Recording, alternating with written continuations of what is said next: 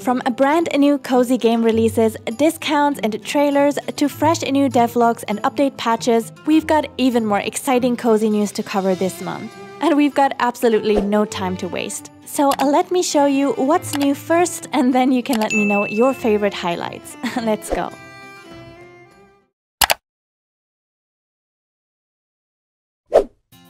The Steam Farming Fest is ongoing for 3 more days until May 6th. So if you've got a bunch of farming titles wishlisted, don't be surprised to possibly see them all discounted at the same time. We've got a Stardew Valley, a Fae Farm, Sunhaven, Rune Factory 5, Immortal Life, or maybe the new echoes of the Plum Grove.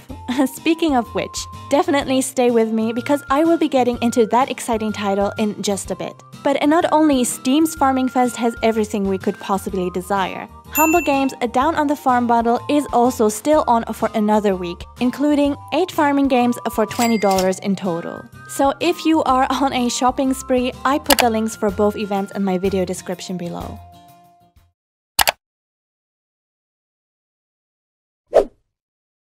Mark your calendars because Sunnyside, our indie farming game and a social sim hybrid with Japanese countryside vibes, will celebrate its full release on May 25th. But if you can't wait until then and you want to get a first taste of the game, check out their demo on Steam, which also has been updated to include the newest quality of life content, such as an in-game phone app called a Plant Daddy Companion that contains all valuable info about our crops, and additionally the ability to swim and fish in the ocean. Runa, our highly anticipated sci-fi life sim JRPG, has reached more of its stretch goals, now unlocking 2 more datables, Leiby and Dennett. This opens up more character routes, dialogues, and dates. We have made it, my friends. If you can and haven't yet, please support Runa's Kickstarter, because not only will we get beautiful vocals from Amy Evans, who sang for Nier and Dark Souls, but there is also a full voice acting planned if Runa reaches its stretch goals. Also, if you don't know about Runa yet, feel free to check out my latest video where I talk about the game in more detail.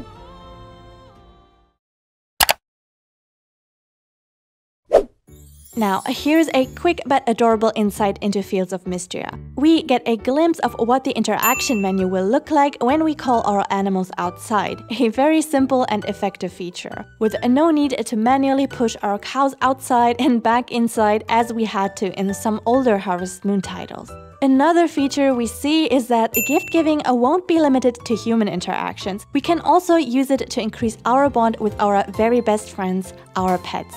Also, who still watches the weather forecast on their TV? In the Fields of Mistria, we will use our magical crystal ball to see what the weather will bring the next day.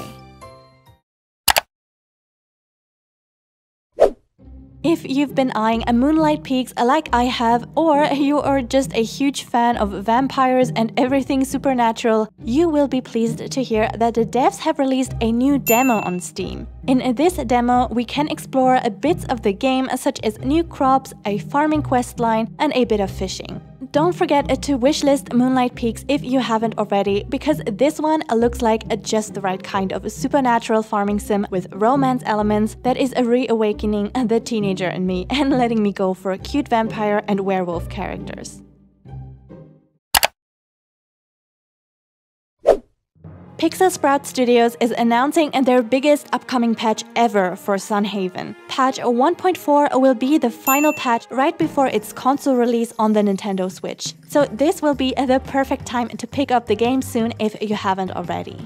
I haven't talked about Sunhaven before, but let me tell you, this is a magical life sim where we can be absolutely any creature and race we want to be, and it is so much fun. With this patch, we are not only getting 2 more romanceable characters, Karish and Zarya, but also an entire underwater world with a mysterious sunken city to dive into, new friends to make, and enemies to defeat. We can also finally expect children to be added to our game. They will grow up from babies to toddlers and can then explore Sunhaven's world on their own and occasionally act as quest givers. Another great piece of news is that they will also be highly customizable, just like our main character. They are also adding a black market where you can purchase special items and exotic eggs that will hatch into rare pet breeds. Additionally, there will be a range of quality of life flavor dialogues for existing romance interactions and a bunch of bug fixes.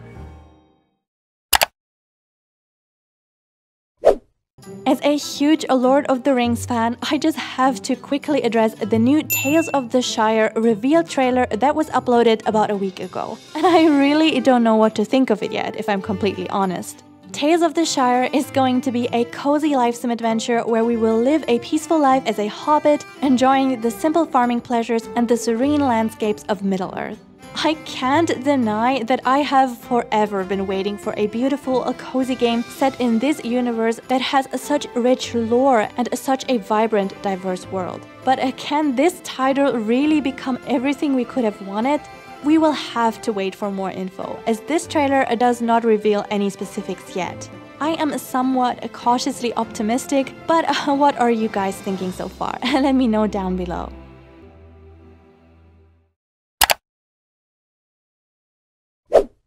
Coral Island has announced their big 1.1 update to drop on May 20th, so be ready to finally get into underwater farming and ranching, mermaid romance, and more lovely aquatic NPCs. In their newest devlog, they have now released the absolutely adorable designs of the 5 underwater creatures that we get to take care of underwater, as well as a further insight into the underwater farming process. According to them, we will still be, I quote, hoeing around a bunch, but with the big difference being not only the variety of underwater crops, but the requirement to provide them with light instead of water.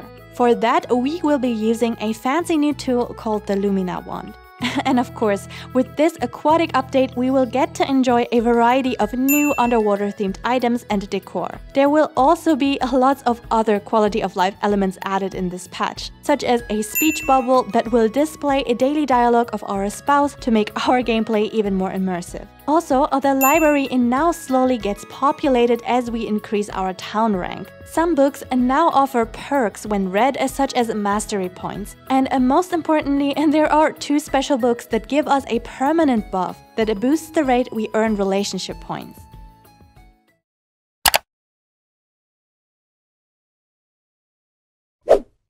Consequences, dynamic neighborhoods, and aging. And this is everything I could have ever wanted in a life sim, and Echoes of the Plum Grove has it. Newly released on April 29th, the game is inviting us on a historical adventure to the town of Honeywood, where our actions have consequences and shape not only our own fate, but the entire island community. Everyone is leading their own lives, working their day jobs, getting married, having their own kids, but we can forge bonds among the community to survive the harsh winters. And if our character dies, we just carry on our legacy with someone else in our family tree. Echoes of the Plum Grove is not only absolutely adorable with its 2.5D paper cutout design, it simply incorporates mechanics that breathe so much life into a life simulation. And don't worry if you want to lead a less dramatic farmer's life. You can absolutely turn off aging and other unwanted consequences in the settings.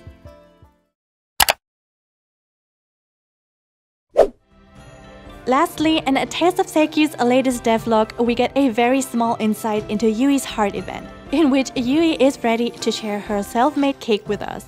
Also, a boss fight reveal with a ninja tanuki, and we also get a glimpse into the newest tavern design where we will be able to go for food and drinks. Which one is your favorite update or game? It's a tough choice, but Echoes of the Plum Grove definitely has my heart this month. As always, let's chat about your impressions in the comment section below. I'm looking forward to hearing from all of you. But that's everything from me. Have a lovely day, my friends, and see you in the next video.